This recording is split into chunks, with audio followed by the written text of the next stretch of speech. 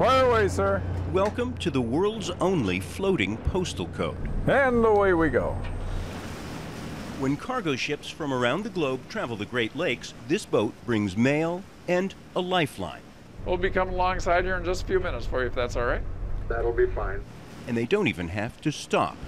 Somewhere between Detroit and Windsor, Canada, a makeshift mailbox plunges down the freighter's side. How we doing, guys? And returns with the Daily Post. Here we go. In an instant, it's over. Good to go. All clear on your port side. April through December, if you're on an international freighter going down the Detroit River, this is the only way to get your mail. And while every other postal code in the U.S. is fixed, zip code 48222 goes wherever this boat goes.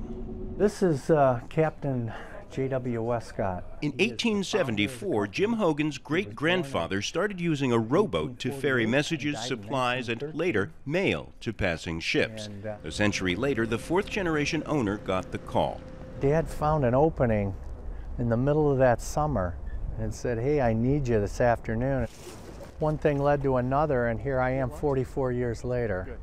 So the importance of continuing it in the family is what really makes sense to me now. There is no business quite like it. Throughout the world in major ports, there are boats who do deliveries to ships.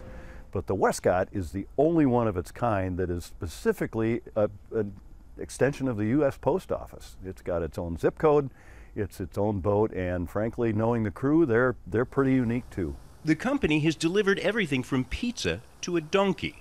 This ship sank during a stormy delivery in 2001, killing 2 crew members. Now, the family business is expanding. We're delivering groceries to some of the ships that go by, and also would like to get a few other boats to do some other, like, charter things if possible.